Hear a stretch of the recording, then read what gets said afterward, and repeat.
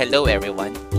In this video, we are going to discuss electrical installation and maintenance, specifically MELC's LO2, request appropriate electrical supplies, materials, and tools applicable to a specific job. Are you ready to learn? I hope that you are, because this is an interesting topic. So let's start.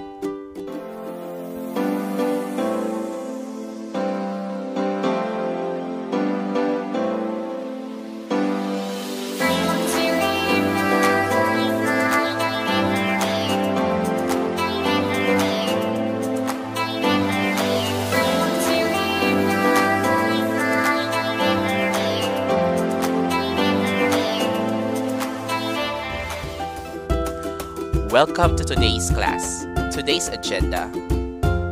First, identify the different forms used in electrical installation and maintenance. Second, practice accomplishing forms accurately. And lastly, listen attentively and participate in the class discussion.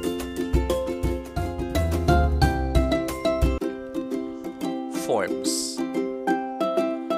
is a document with spaces in which to write or select for a series of documents with similar contents. The documents usually have the printed parts in common, except possibly for a serial number.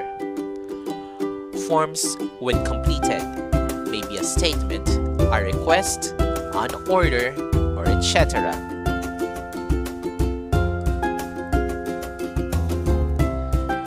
Now, you must remember, when filling in forms, correctness of the entry of different forms used in electrical work is necessary in order to acquire right, complete, and accurate number of materials and tools needed in a specific electrical job. Now, let us discover the different types of forms.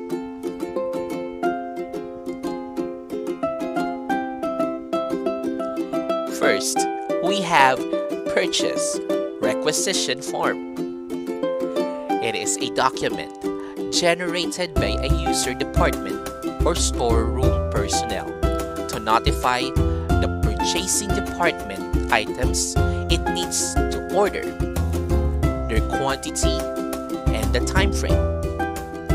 It may also contain the authorization to proceed with the purchase. This is also called purchase request or requisition.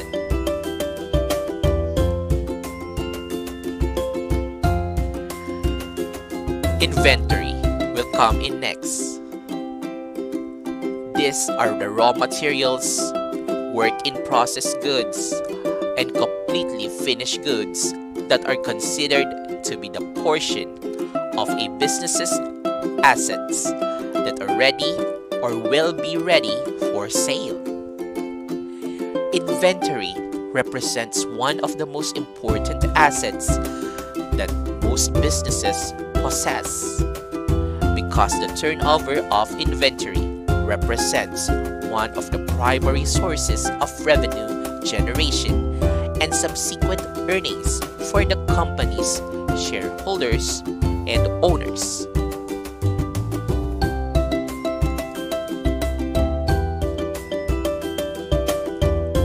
Job order or work order form. As it states in its name, it is a written instruction to perform a work according to specified requirements within specified time frame and cost estimates.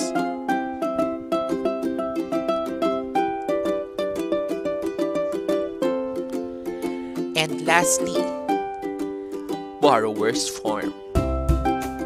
It is a form used to request for tools and equipment needed for a particular job. It indicates the department that the borrower is connected, the date, the job that is to be done, who is the person to approve the request, when it was returned, and if it was in good condition.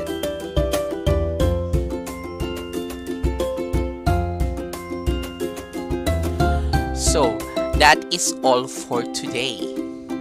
I hope that you have learned something meaningful that you can use in your daily life.